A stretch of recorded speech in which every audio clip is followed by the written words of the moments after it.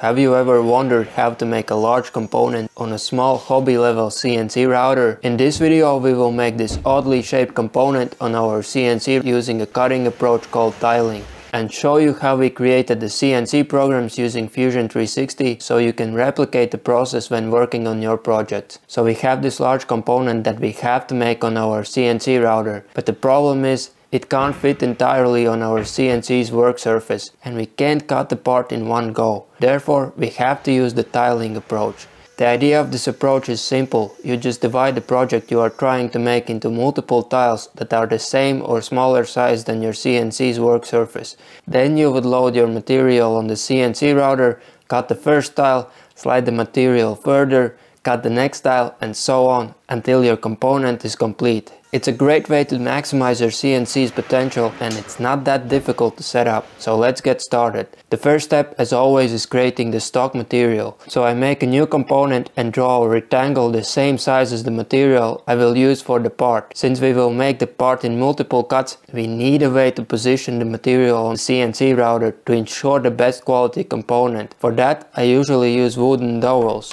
The idea is simple. We cut positioning holes in the spoil board that we can use when aligning the material for the tiling operations. The most important thing about the positioning holes is that they need to be in the same coordinates for all the tiles. So I usually draw a construction line on both sides of the stock material. On these lines I will place the positioning dowels for all the tiles.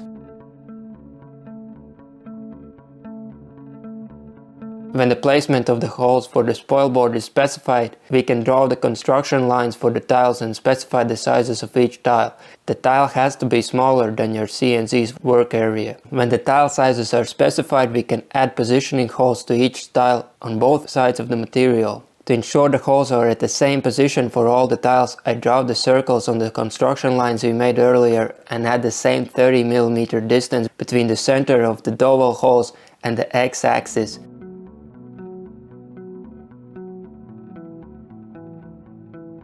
After the positioning holes were in place, we have to make these little cuts in the stock material. They will be useful when specifying the origin point for the second and the third tile.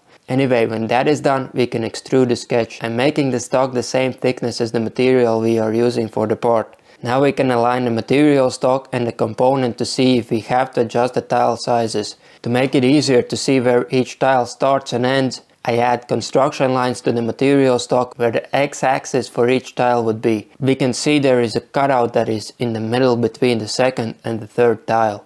It's not a big problem, but to avoid complications when creating the toolpath, I decided to change the size of the second tile so all the cutout holes would fit within one tile. When that looks good, we can continue adding the stock contour lines. These will limit the CNC movement within each tile. I usually make the stock contours smaller than the material stock and slightly bigger than the component. To better organize the stock contour lines, I add vertical construction lines and place a rectangle for each tile.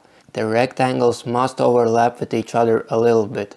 That will ensure we cut all of the component's contour line. Anyway, after the stock contour sketch is done, we can switch to the manufacture section of Fusion. The first operation when making parts with the tiling approach is creating the positioning holes in the spoil board for the dowels. So as the first step, we have to create a new setup and select the bottom left corner of our material stock as the origin point. Then we can create a new toolpath for the positioning holes. I will quickly hide the stock contour sketch so it's less confusing. Since this time I'm planning to use 8 mm dowels, I'm selecting the 2D contour operation, picking a router bit from my tool library, selecting the dowel holes at the bottom of the stock, and specifying other settings for the cuts. To ensure the dowels fit tight in the spoil board, I leave 0.1 mm radial stock and a 3 mm axial stock so I don't cut through my spoil board.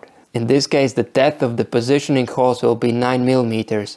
However, I recommend making the positioning holes a little bit deeper. Anyway, after modifying the lead-in settings, the first CNC operation is ready. To make it easier to track which operation belongs to which tile and what each cut does, I strongly recommend naming the operations accordingly. It will simplify things when exporting the programs for your CNC router. Now when we have the programs for the positioning holes ready, we can make one for the first tile. As the first operation for each tile, I recommend making the positioning holes for further operations. So we create a new operation and select the contour lines of the positioning holes at the bottom of the second tile. Then we can add the necessary settings to the cut.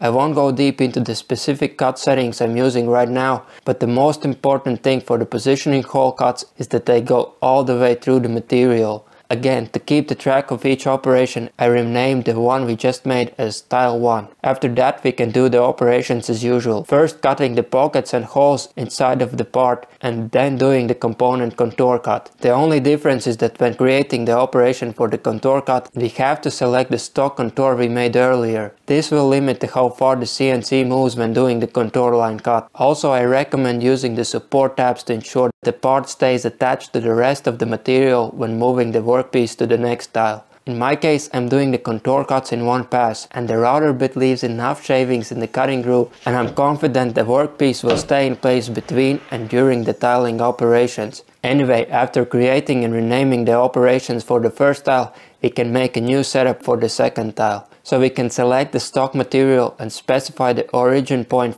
Then we can create new operations as before, starting with the positioning holes for the third tile, then making the hole and joinery cuts inside the component and finishing with component contour line. Of course, again selecting the stock contour that limits the CNC when making the component's contour cuts. For some reason, now and then when creating new toolpaths for tiling, the tool lead-in glitches. Often the lead-in appears to be unreasonably long, which is annoying. Till now I haven't figured out the cause of it, but I have found two solutions.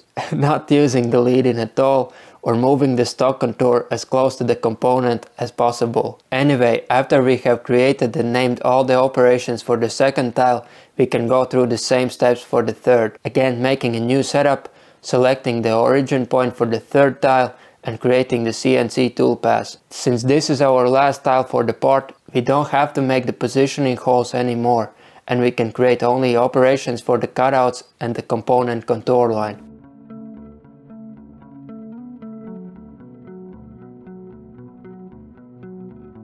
After all the necessary CNC operations are created, we can watch the simulations for each tile, ensuring everything goes well during the CNC cutting. And if everything works fine, we can start exporting the G-code for the CNC. First, we have to create a separate program for the positioning holes we will cut in the waste board, and then we can create a separate programs for each tile. To avoid doing the tile cuts in the wrong order, naming them in an easy to understand manner is critical.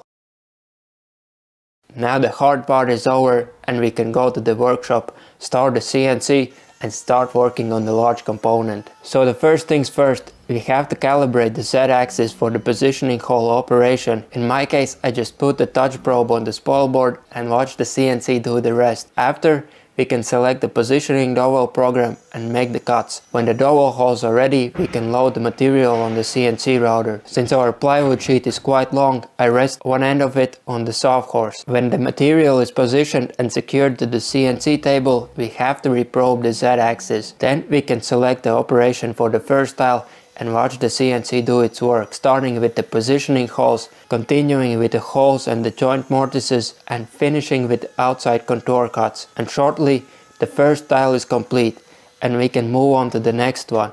So after removing the screws from the workpiece, we can slide the sheet further, align the positioning holes to the ones we made in the spoil board, and position the workpiece using the dowels. When both of the positioning dowels are in place, we can secure the sheet, select the second tiling operation and watch the CNC do the operations. The only thing that you might want to consider before starting the second tiling operation is the length of the dowels that are sticking out from the workpiece. If your CNC is doing the cuts close to the positioning dowels, I recommend cutting them shorter to avoid unnecessary collisions. Anyway, when the cuts are complete, we can remove the screws from the workpiece, pull out the dowels, and slide the workpiece further. To support the material and ensure the last tile is cut with precision, I'm using the sawhorses again. Then we can use the dowels and the positioning holes to prepare the part for the final CNC operations. And after securing the material in place, we can select the operations for the third tile and watch the CNC make the final cuts. A couple of moments later we have successfully made a part that is way bigger than our CNC router's work surface. The best part, it's almost impossible to locate where the tiling operations overlap.